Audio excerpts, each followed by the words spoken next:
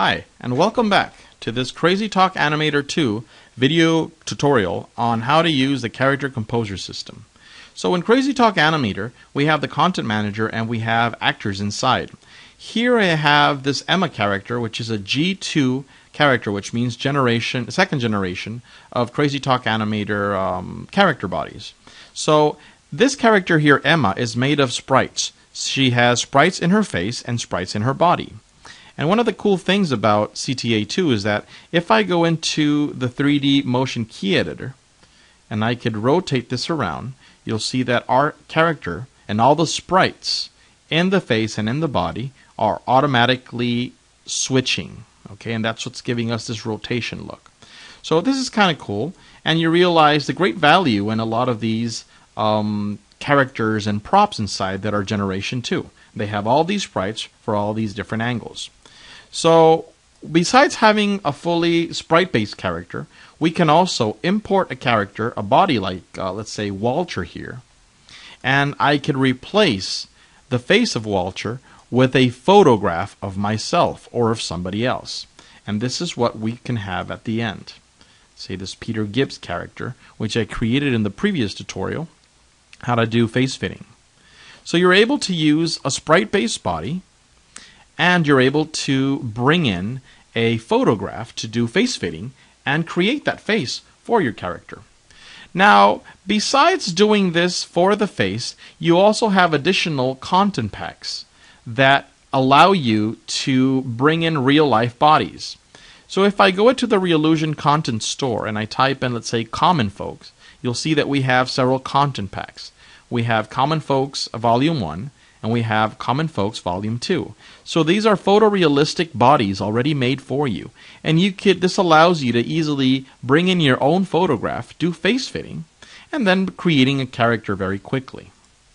So just to let you know what these look like, I have these inside. So I can bring one in and then just replace the question marks here with my own face. Okay. Now, besides having full sprite-based characters like Emma, and then we have a hybrid character here, which is a character made from a photograph for the face, we also have this other type of character like the Onion. Now, this character was the face and the body was created from a photograph. We had a photograph of an onion, and then we had the photograph of a potato for the body. And in another tutorial, we covered on how to import these to replace those body parts. And then later, you bring in additional facial sprites, let's say the sprites for the face and the mouth. And you replace these sprites inside, and now you have a walking, talking character that has a head and a body that was created from a photograph. Now in CrazyTalk Animator 2, we have the facility that we have a universal bone system, character system for every character, which means that I can go inside and I can start interchanging parts for my characters. And this is extremely useful because I don't have to spend a lot of time in designing a new character. So I can simply drag and drop different parts, and these will automatically attach to my characters, and even if I have animations inside, these animations will still play again. So it's just a matter of selecting something and dropping it inside. And I'll show you that I can grab an animation and I can drop this animation onto every single character due to this universal bone system that we have. So just as soon as this finishes replacing all these body parts, just a second. There we go. I'm going to go into animation. And I'm going to choose, let's say, 3D. Let's go to Perform. And I'm going to go inside and choose something. This Falling Faint. Let's try this one.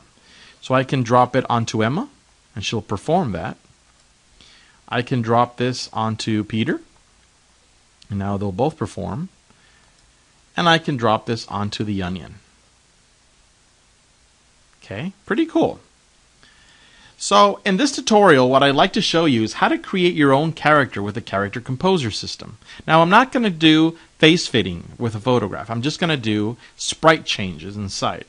So the way to do this, let me show you. I will, first of all, let me go back in here and I want to replace the head that I have for Peter with this head here. Let me just drag and drop, and that'll replace the head, and I will maintain the animation because, like I said, we have a universal body system that allows us to do this. So let me select my full sprite character, and now I will go to the upper left part here where it says Character Composer. I will select this. And now we are basically in the backstage. This is a nice analogy that I like to use. Imagine that in the main window, that's the stage where you create all the animation and the props and the scenes and everything. But if you want to change your character body parts or sprites or, customize your character, you want to take him into the backstage, which for a character is called the Character Composer system. So let's create something here. If you wish to create your own character or personality, it is always recommended that you have a photograph of your character. So today, I wish to create a character of Steve Jobs. So we all know the iconic outfit that the late Steve Jobs used to wear, and this will be our guide for creating our own. So let me minimize CrazyTalk here, just so that we can see both windows at the same time. Give me a second. I think that's okay. And let's start. So the first thing I like to do is work with the body. So Steve always had this iconic black turtleneck, and I believe that we have one of these inside too. So I need to go into the body folder here for the content manager, and I wish to work on upper. And I can scroll down just to see what else we have. Let's see. We have a bunch of female parts. No. Let me go back up because I remember that I installed the G2 Power Tools kit, which has additional sprites and body parts. And inside we do have a black turtleneck somewhere. There we go. Upper 13. So it's as simple as drag and dropping onto my character. And notice that since these body parts have a G2 icon, that means that they're generation 2, which means that they have all the different sprites for different angles. And that's pretty cool. Let's change the jeans now, the pants. So I'll go to lower, and I'll go down, and yeah, this will do. Lower 03. I kind of like these. And it automatically replaces the pants. Let me move them up a bit. Okay. What about the shoes? So let's go into shoes. No, I don't like these. You'll see that these props here, they do not have G2 on the icon here. So that means they're generation 1, which is for CrazyTalk Animator 1, and they only have one angle, the front-facing angle. So if you want a multiple dimensional character, you don't want to use those. You want to stick to the G2 ones. And I have a pair of shoes here, tennis shoes. Right, yeah, these will do. These will do nicely. So just drag and drop that. And we now have the shoes. Not bad. But these shoes are green. So let's change the color. How do we do this? So it's simple. Once we have our character, I don't have to select anything. I simply go into the render style. And this will bring up the render style option. And since I'm using the pipeline version, I have advanced settings here. And I can click on that, and now I can see the groups for everything I have, and I can start customizing the colors. Now we see the bones here, these yellow bones. Let's turn these off because we don't need them right now. So I simply go up here, show bones, and I can turn them off. And I will go down to my shoes. Shoes. We have different groups. So I don't know which one is controlling that green. But let's try the first one, the first group, shoes number 1. And I'll bring this down. That's the one. See that? So let's keep it like that. And I want to change just the color. Make it a baby blue. And that looks pretty good. Okay. So let me go down. So now that we have the body finished, I want to start working on the face. So again, it's advised for you to always have a photograph to be your guide. So let me go to my next photograph, and I want to work with this one. Let me close the render style, and we're going to continue. Let me go put him forward, and let's zoom in on the face. So Content Manager, we worked on body. Now we'll go into head. So you can work in any order that you wish. I just like to go, one by one, knocking them down. So let's go to face here. And we have different templates and different shapes.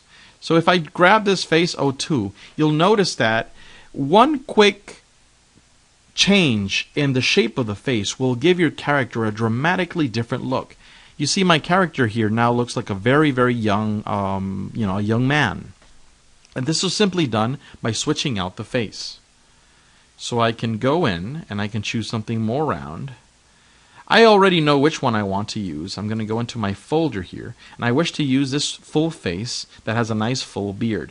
Because Steve Jobs used to like to have that full beard, and he had a very roundish head. So I believe this one would look good. The second part I wish to work on are the eyebrows. So I'm going to go inside. Right now we're using these, Brows 01, but I can choose something else. The ones that Steve Jobs has here, they're thick and they're angled upwards. And I believe these Brow 05 will do him justice. So I'm going to try these on. And that looks pretty good. Now I'm going to the eyes. I believe we're using these. So what about these small beady eyes? No. I like these here, these green eyes, because they have these dark shadows under them. I kind of relate those to people who work long hours, and I think they'll look pretty good. Now the only thing that we notice is that these eyes are green, but obviously Steve Jobs had brown eyes, not green. That's not a problem. We can change that in the render style later on. Let's just finish with the facial parts. So I'm going to nose, and I know what to use already. Steve Jobs had this very large, very noticeable nose. So I can choose one like this one, like nose 02, which is a bit pointy. Or I can go down and choose a nose that is attached to some glasses. This one, nose 11. And I'm going to drop this in. And I think this looks great. Pretty spot on. The last part we have to work on is maybe the mouth. Second to last part. And no, I don't want to give him a goatee. I kind of like this one here with the little underchin. Underchin, overchin. I don't know what you would call this part here. I think this looks just like the one he has here. And now the hair. Let's finish up with the hair. So we're using this one. I can switch out any other type of hair. See what that looks like. Now this is actually great for a young Steve Jobs when he was in college or university. See that? Looks pretty cool. I can also go down. I have a special hair piece that someone made for me. Kind of looks like Johnny Depp's hair. We could try this one out. Ha! Look at this. Now we have a Steven Spielberg look-alike. Now this is kind of cool. But no, that's not the one we need. I need a round head with just a tad of a hairline there. And we have it. Hair 13. And I can drag and drop that. And we are on to something. This looks good. So now that we know what we want, I'm going to close this up, expand my CrazyTalk, and I'm going to open up the render style. And now I'm going to start choosing, I'm going to start playing around with the colors. So I think the colors so far are okay. Let me go down here to choose group. I'm going to go to hair. Oh, first of all, let me try to work on those glasses. I'm going to go to head, custom 01. I believe that's the group for the glasses. Oh, that's it, yes.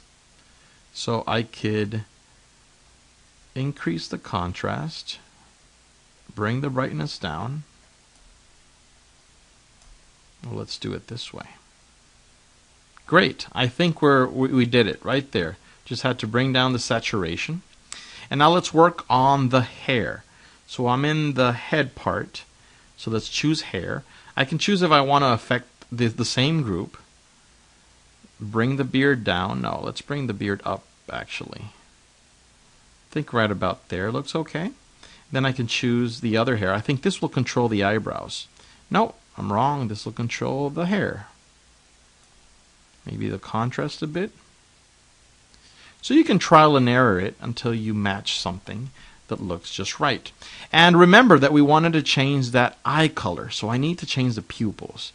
And if I bring down, I select pupil 01, bring down the brightness, and that looks wonderful. Go to the side, and I like that very much. Okay. Now, what else did we want to change? Oh, yes. We wanted to change the shoes, remember? Oh, we did that already. I'm sorry. So I think we're done. Our character is done. And I can go in different angles and see my new Steve Jobs character. And now I simply have to go back to stage, and this will replace the previous character that I selected. And it'll maintain the animation that we already have inside. Now that's very cool. And if I wish to use my character in the future, I simply have to select him, go to the Content Manager, okay, go to Actor, and I can go to my own custom folder. And then I can click on this button down here, Add, and then just type in Steve Jobs. And I have my very own character, which I can use in the future. Great, so that's it for this tutorial. We hope it was useful for you, and we hope to see some of your projects in the near future. Thank you again.